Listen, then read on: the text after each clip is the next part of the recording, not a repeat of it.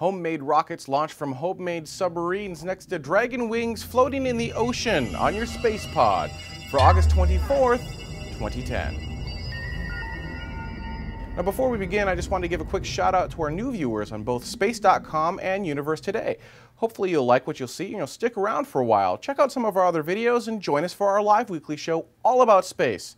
Now for today though, let's start over at the Pacific Ocean where SpaceX tested the Dragon parachute deployment system on August 12th, 2010. Drop 1 has released the capsule. Drogues are out, both drogues. Looking good on both drogues. Both drogues inflated. Fall looks nominal.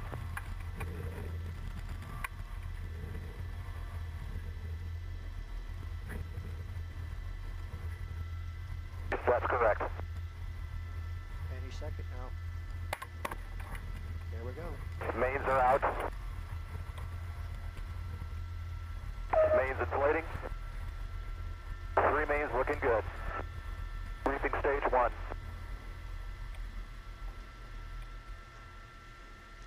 And drop 1 is departing drop zone at 14,200 feet. Stage 2 looking good.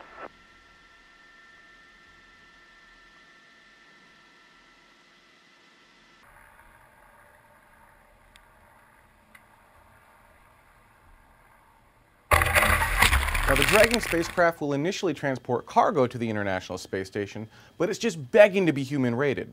That's cool and all, but let's go to the fringe of new space with Copenhagen's suborbitals, where they really are trying to put humans into space.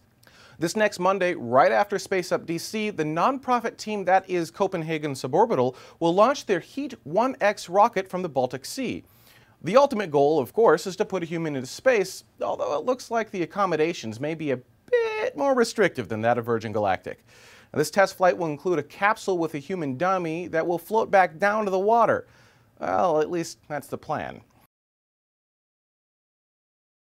This particular mission should go as high as 93 miles, or just under half the way to the International Space Station. And this is Denmark's largest launch ever and should be awesome. How awesome? Well, they're towing the rocket out to sea using a homemade submarine that they built. If that's not an epic awesome of epic epicness, then I don't know what is. Of course, when I watch their engine test firing, I can't help to think that it looks a bit rougher than would be required for human spaceflight.